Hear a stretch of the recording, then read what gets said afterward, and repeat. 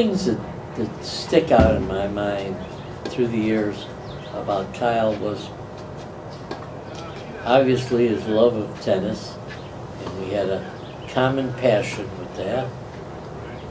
And the other was his love of God. And at the time, I really didn't know about his love of God because I didn't have a relationship with God.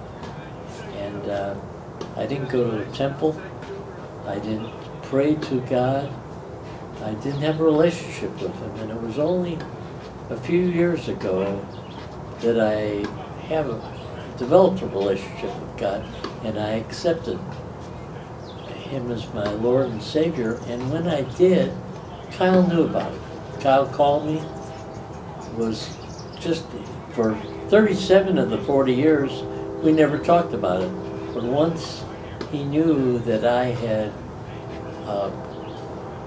had a relationship with God, he called to thank me and congratulate me.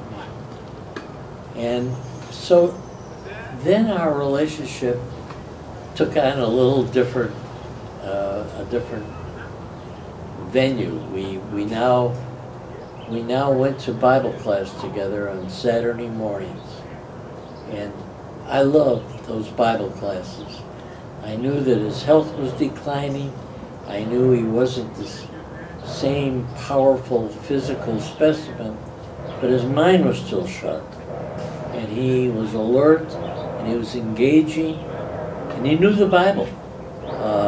And the class, the nature of the class was that the teacher encouraged you to challenge a verse or challenge a question or challenge, and Kyle was never bashful about challenging something, and it would surface. The class loved him.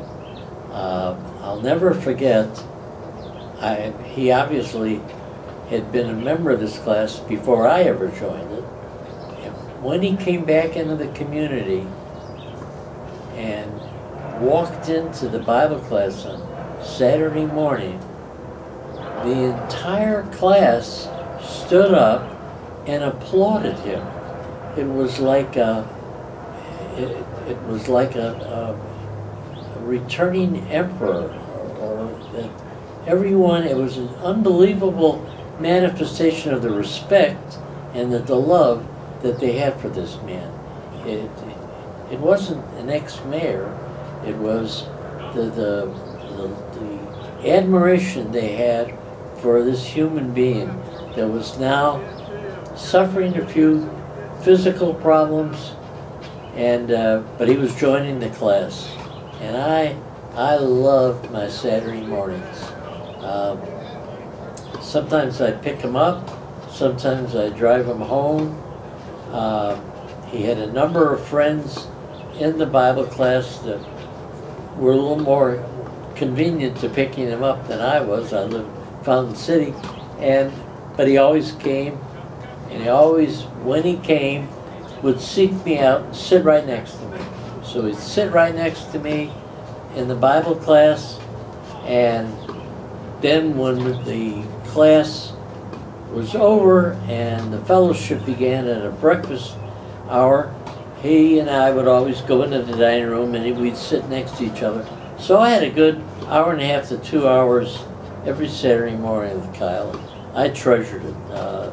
Nothing would make me miss that Saturday morning.